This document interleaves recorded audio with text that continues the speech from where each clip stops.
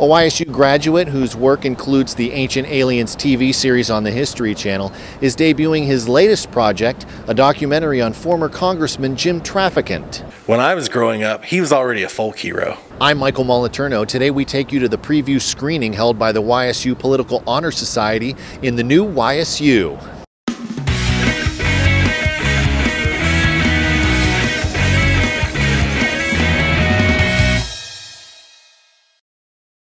This is from Jim Traficant to the IRS and the FBI. Go. I'm just the son of a truck driver. Forget this Congress business. I think of the hairdo. Do I do my hair with a weed whacker? I admit. I think of the rants. I say, Mr. Speaker, the IRS has turned into a bunch of political prostitutes. He was not a milquetoast guy. I mean, he was in your face all the time. Congress hasn't done their job. He was quite a character. I love America, but hate the government. A darn good politician. I think of Beam Me Up, Scotty. Beam me up here. I've heard not good things, but I've also heard that a lot of people in our community really loved him. I think he's the best politician in my 66 years of life. I think some people found him obnoxious. You're looking at a junkyard dog in the face of a hurricane. He knew his constituency, he knew his enemies and his friends, and he didn't take any prisoners. Thank you very much. I hope you enjoy the film. Warren native Eric Murphy says he was aware of Jim Traficant from a very early age. Sunday afternoons around the dinner table at Grandma's house, it was Jesus Christ, JFK, Jim Traficant.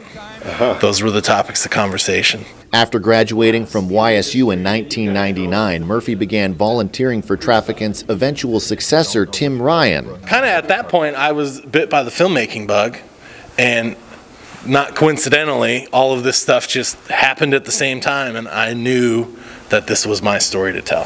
My first memory of Traficant is vivid.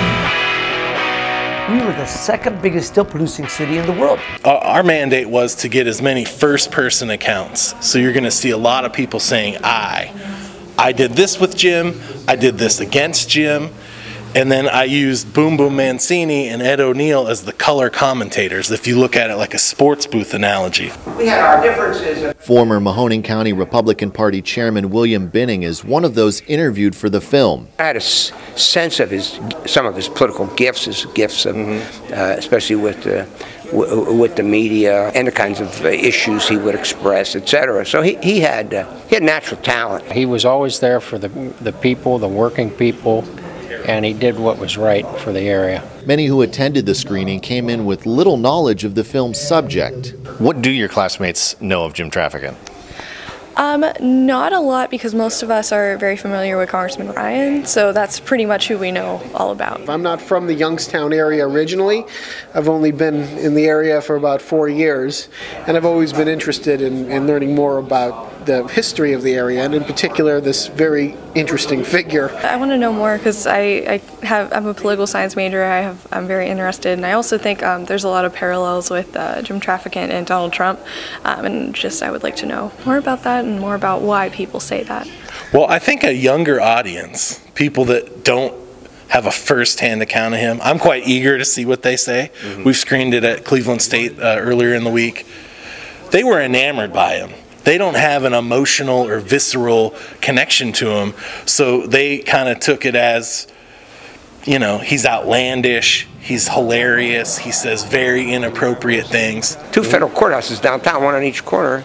Plus he got the vote for the what is now the Cavelli Center. He got the money for the Cavelli Center for voting for the Republican speaker. And I think a lot of people resent the fact that none of that is named after him. So federal officials would suggest that Traficant, like Youngstown, is more than slightly crooked. But ultimately, I think they're going to realize that this guy had so much talent, so much charisma, could have truly been a transformational figure of the Mahoning Valley, and squandered it. You know, ultimately, at the end of the day, I think that's the assessment that most clear-eyed people would say, that he had this great opportunity and it became about him fighting D.C.